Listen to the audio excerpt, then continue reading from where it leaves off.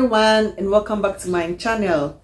My name is Ajwa, and I hope this video finds you well. If you are new to this place, please consider subscribing, and to all my returning subscribers, welcome back and thank you so much. So in this video, I have a fragrance which has managed or is purported to, have captured the whole essence of Africa. I'm not too sure which part of Africa they were trying to capture. Is it the people? Is it the culture? Is it the food? Is it the land, the topography, the nature? What exactly were they trying to capture? I find some few things in this fragrance which is quite interesting. This fragrance I'm talking about is called African Luxe, which is a dupe of Memo Paris African leather. So it is quite an elegant, simple bottle. It's a mirror at the surface, which can be used, for maybe your makeup touch-up or something. It's quite a new one. I've not seen anything like this when it comes to fragrances.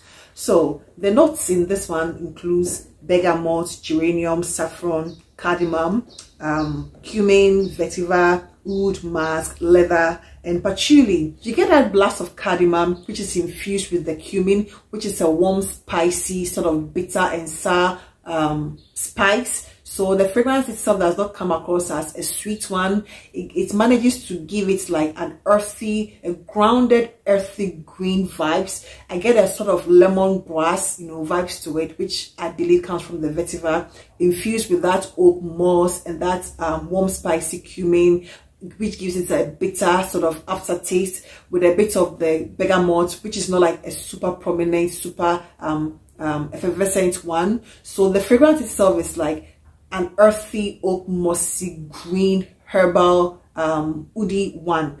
It is not too woody, it's like a super woody fragrance. It is perfectly blended, so you don't really pick up a lot of the notes. The leather is quite subtle in it. It doesn't overshine or overpower any other notes. All the notes are beautifully blended. The patchouli is not like too much or like too overbearing. You get that earthy green, refreshing sort of lemongrass, almost a bit minty vibes. Africa is sort of considered as nature, mother nature, with our grass, our vegetation, the wild coming from maybe the leather coming from the wild, the vegetation. That is when you get the whole greenness, and then that cumin, and the saffron, where you get the spices, because like this is a continent where spices like will overwhelm you in a very positive way. The spices, like it's one of the best things that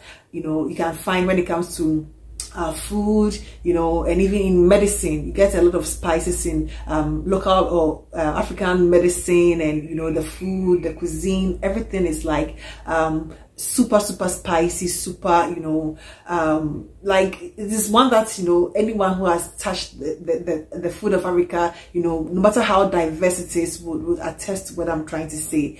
This fragrance, although not super unique to me, I think it doesn't give off that ultra feminine vibes. It is marketed as unisex, but I think it's quite masculine in nature. It doesn't give that ultra feminine vibes.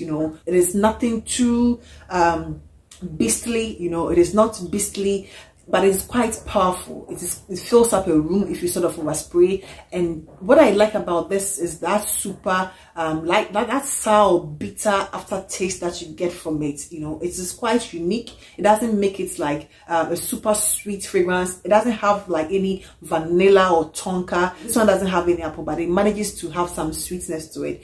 So it sort of in a way gives me a total vibes of a refreshing, earthy, green, herbal, leathery vibe. That is exactly how I would describe this fragrance. So in essence, I think they managed to capture Africa in some aspects. I don't know how the research and everything went in it, but I think it's a good one. It's a good one. I will not consider this as a sexy date night fragrance. I'll just consider it as a everyday office sort of one with a uniqueness. It doesn't come across as the usual blue aftershave sort of citric fragrances that a lot of male fragrances are associated with. This one has that with a bit of that earthy, strong, powerful sort of earthy vibes to it, which gives it like an overall roundness. So that is all I have for you, and I hope this video finds you well. If you are new to this place, please consider subscribing. And to all my returning subscribers, I say thank you so much and welcome back.